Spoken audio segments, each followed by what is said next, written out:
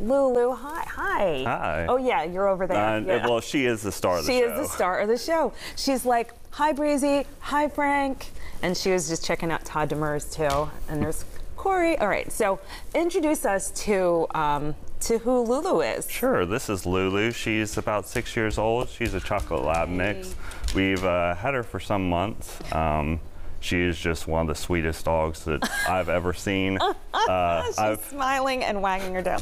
I've certainly taken a liking to her ever since she came in. I'll go in and just sit down and she'll come over and plop her whole body in my lap. Oh, I love this.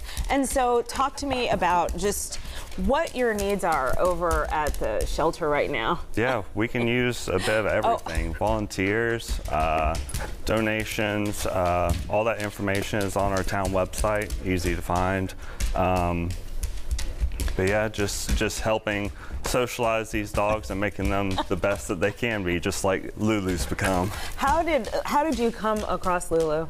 She was running the streets. Hers is a little bit of a sad story where we found her with a blanket and a bag of food. Corey is dog whispering right now. Yeah. Yes. Yeah, she does really well at paying attention. But you said there was a blanket. Yeah, I was actually the one that went out there. She ran from me at first, but she just stuck near where her blanket was, which was clearly all that she knew at the time. Really? But I was able to pick her up, take her to the shelter, and like I said, I went in there and sat with her pretty much every day when she first came in, and she came around really well. Well, I mean, I know that you don't think of labs as being protectors, but I get a feeling that Lulu would protect a family. Oh yeah. Yeah.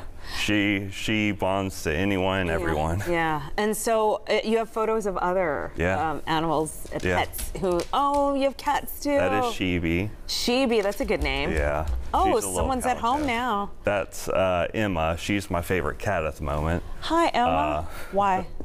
Because she's just like a big fur ball. Okay, big fluffy. Big fluffy fur ball. She keeps herself a little bit, but she loves attention. That's Charm, a little Chow Chow. She's really sweet.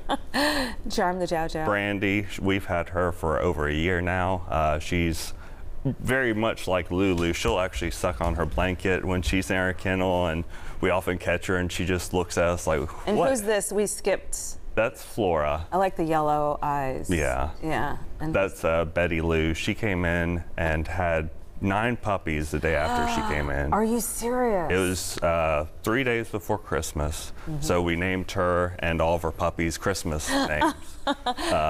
What is, when you think about some of the most challenging and some of the most wonderful things that you see at the shelter, just what is one of the hardest things you've had to see and one of the most beautiful things? The hardest thing to see is always when we get malnourished or animals that need severe vet care. And then, of course, the best thing is getting them the care that they need, and then just seeing their progress and finding them a great home. Right, okay. And so what's the process if somebody wants our little friend Lulu?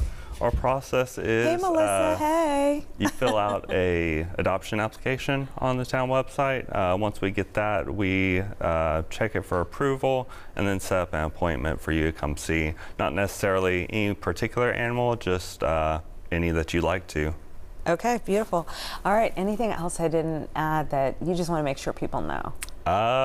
Definitely make sure that you get your pet spayed and neutered and rabies vaccinated. All right, I love it. That's great advice. Brandon Wallace with the Collierville Animal Services stopping by with our new pal, Lulu. Lulu, I know you're going to find a home unless she runs off with Melissa. Right? All right, thank you so much. Thank you.